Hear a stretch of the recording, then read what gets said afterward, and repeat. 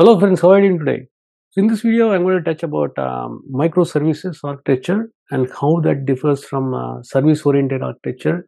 And in olden days, how the services were developed, and modern days, how the services are being developed, and what are all the differences between service-oriented architecture and microservice architecture, and why most of the organizations are going towards microservice architecture. Okay, let's go to the topic. All right. So before getting into the topic in detail, I just wanted to explain this microservice architecture and the service-oriented architecture in simple terms. Okay.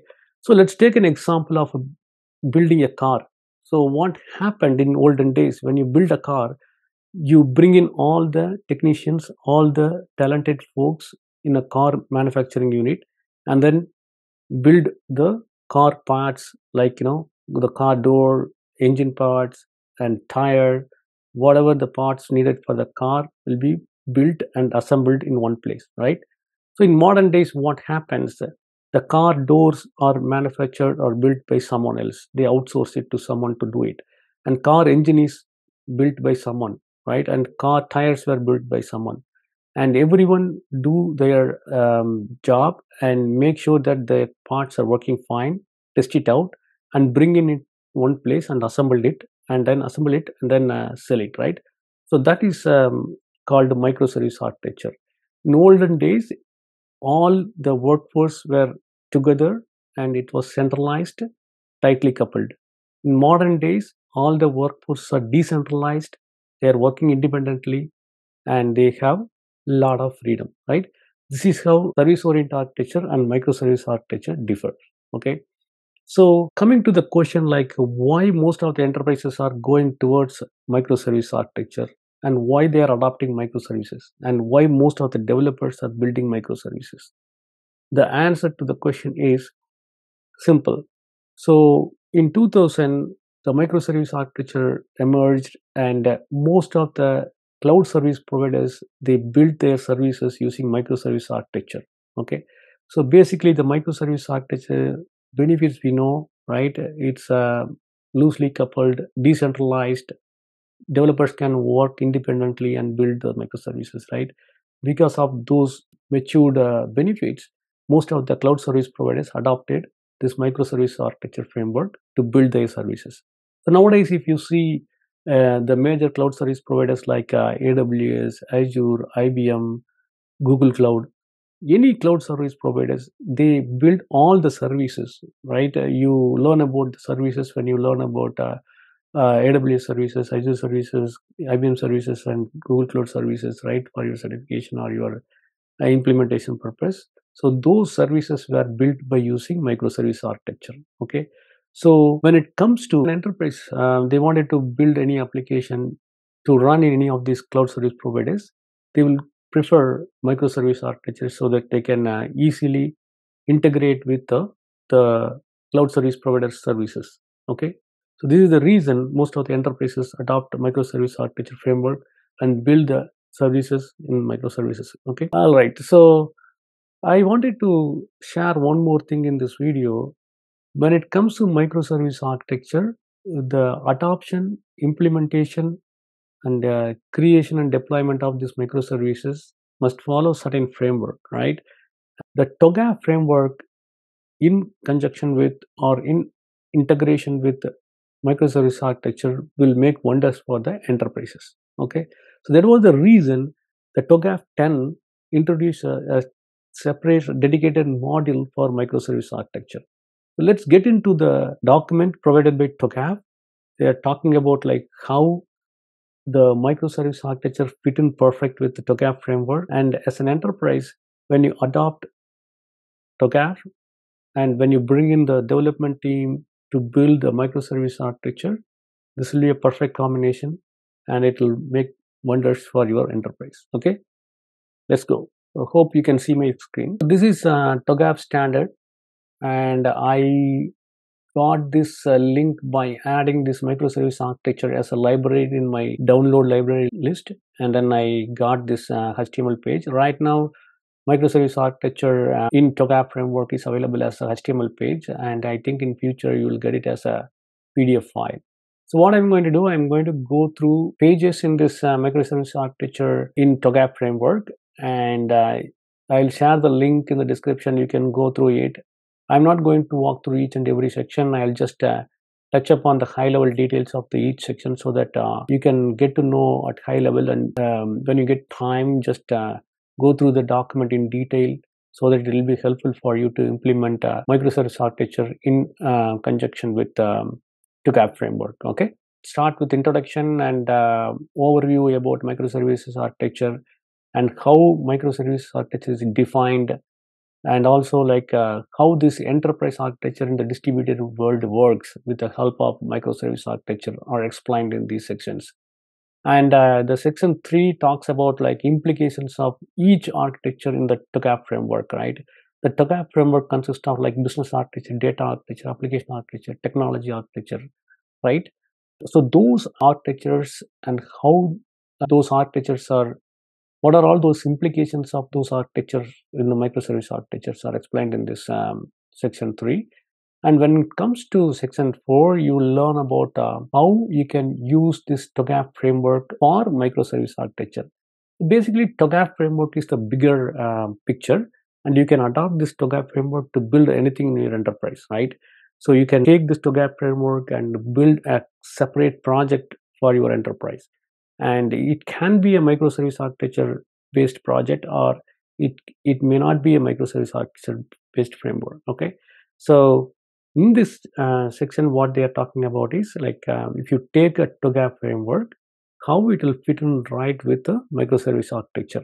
So basically, when it comes to TOGAF framework, if you are preparing for TOGAF certification, definitely you might have come across all these phases, right? The architecture vision, business architecture, information and system architecture that talks about data and application architecture, and phase D talks about the technology architecture, and phase C talks about opportunities and solutions architecture, and phase F talks about migration planning, and phase G talks about implementation governance, and phase H talks about architecture change management. So basically, when it comes to this TOGAF implementation for your enterprise, when you adopt any project with this TOGAF framework, what will happen? You will have to go through all these phases, right? In the business architecture, you talk about the business requirement, how the business looks like, and what is the key business use case to implement all those steps. And when it comes to information and system architecture, you get to know about more data needs and application needs of your enterprise and start implementing with the help of your architects. And also, when it comes to technology architecture, you talk about software and hardware requirements which are needed for implementing a project by adopting this TOGAF framework. And when it comes to opportunity solution, you will think about like how to implement the product, how to deploy the product, all those stuffs. When it comes to migration planning, like if you are in the journey of migrating your legacy applications to modernized phase or cloud migration journey, and you talk about like migration planning, implementation approach, all those steps. And the G place C, you talk about implementation governance, and also you get to know with the implementation strategies, deployment strategies, all those steps, right? And here in this document, how this microservice architecture, if you're developing a microservices project, if you're developing a project using microservice architecture, how you adopt this TOGAF framework and implement that, right? And the section 5 talks about preliminary phase, and in the preliminary phase, what are all stakeholders involved in developing this microservice architecture project in your enterprise, and what are all the principles of microservice architecture, and how those principles will go in hand with the TOGAF framework. And maturity and readiness assessment, when you build a microservices using your microservice architecture, and when you fit in with the TOGAF framework, how this readiness, maturity and readiness assessment can happen. And governance and support strategy for your microservices architecture. When it comes to governance, right, it will be like multiple types of governance, like corporate governance, IT governance, and enterprise architecture governance, and also cloud native governance. So when you build a microservice architecture with the help of a TOGAF framework, you must cover all those governance areas. How the initial architecture repository and microservices reference architecture go in hand, and what are all the benefits of using TOGAF framework when you build a microservice architecture. The section 5.5 talks about the responsibility distribution, how you engage the architecture team, what are all the architecture team you will engage with. All those details are explained in detail in this section. Coming to this sixth section, that is phase A, architecture vision. So when you start implementing or adopting this microservice architecture for your enterprise to build a project and deploy, what is your architecture vision, right? If you adopt a TOGAF framework and implement microservice architecture in connection with the TOGAF framework, you will get to know the best practices and approaches that they followed and made a successful framework, the TOGAF framework, right? So that will help you to reap the benefit of TOGAF framework and also the benefit of microservice architecture. So when you implement your project with these two, one framework and architecture, the enterprise will get benefit of both TOGAF and microservice architecture, right? And section 6.1 talks about nature of the project, what type of the project you build in the microservices. Basically, you create microservice component and you create the microservices, and you integrate the atomic business functions with the microservices, and the user interface will access through and get the benefit of all these functionalities. Governance and change management is across all the phases. Basically, governance talks about IT governance, enterprise governance, architecture governance, all those steps. And change management talks about like if there are any issues in your architecture or implementation, how the changes are introduced and how the changes are fixed, all those steps. 6.2 talks about detailed implementation specification. So when you implement microservices, what are all the specifications suggested by TOGAF framework and how that will help you to implement those specifications. And 6.3 talks about the vision, and 6.4 talks about stakeholders, concerns, and business requirements. And the phase 7 talks about business architecture. So when it comes to implementing the microservice architecture or microservices based project for your organization, when you go along with your TOGAF framework, you adopt the business architecture phase of TOGAF framework and understand about the business functions and business details, business requirements, business stakeholders, and discuss about the business function, how the business function decomposition happens, and how that will be beneficial for implementing this microservice architecture for your organization. All those concepts are explained in section 7.1, and section 7.2 talks about constraints. So when it comes to section 8, they touch upon this phase C of the TOGAF framework, information system architecture phase of TOGAF framework. Basically, that talks about data and application architecture, which are needed for implementing your microservice architecture for your business use case. Okay.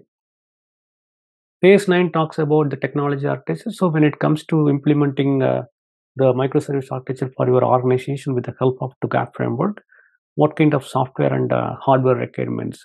How do we implement the microservice architecture with the help of this analysis done on the phase D of TOGAF framework that talks about technology architecture?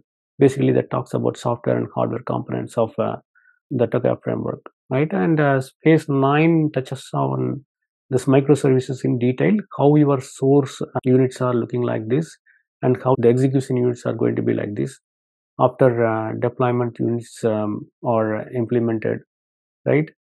So phase 10 talks about opportunities and solutions. Basically, they talk about how the transformation happens, how the organization transformation happens, how the technology transformation happens, how data transformation happens in this opportunities and solution sections of TOGAF framework, and how that scope transformation happens. Basically, in your current state of architecture, it may be like monolithic and very tightly coupled architecture, and the transformation roadmap happens, and post the transformation, the target state will be microservices. So this is how the transformation happens, and the TOGAF framework's opportunities and solution phase helps you to do that. When it comes to phase F, migration planning, so if your organization has been using this monolithic tightly coupled architecture, and when you adopt this TOGAF framework and also this microservice architecture to migrate, how this migration happens from legacy to the modern one, how your cloud migration happens from on-premises to cloud, how your modernization happens from your legacy to the modern way. So those details are explained in this section. When it comes to this microservices work packages, they talk about like how development of microservices happen, how operations team help you to the microservice development, and what kind of modification needed, what kind of environment setup needed, all those steps in this microservice work package section. Further section talks about value and cost reporting, and phase G talks about implementation governance. Now you have migrated your legacy application to the modern microservices based application, and also you migrated your monolithic to the microservice architecture state. So now it comes to the implementation. How do you implement this work package? How do you implement your project with the microservices architecture by using this TOGAF framework? And implementation governance details are explained in this phase G. What are all the governance approaches? And phase H is architecture change management. So basically architecture change management talks about like after implementing the microservices architecture for your organization, if there are any changes comes, right? When the change comes, basically if there are any issue with your microservices, there will be a change request raised, and those change requests are maintained in the repository, and those change requests were taken in the order of priority and then implemented, right? So those change management processes are explained in detail in this phase H, architecture change management. What are all the organizational architecture process for the change management, and how the change management solution architecture look like, all those steps. And finally, the summary talks about all those sections, and they clearly explain about acronyms and abbreviations of this microservice architecture. So basically, this is a very good package for those who are willing to learn about microservice architecture and those who want to implement TOGAF framework on their organizations along with the microservice architecture, right? Hope this video will be helpful. I will give the link in the description below. You can download and read.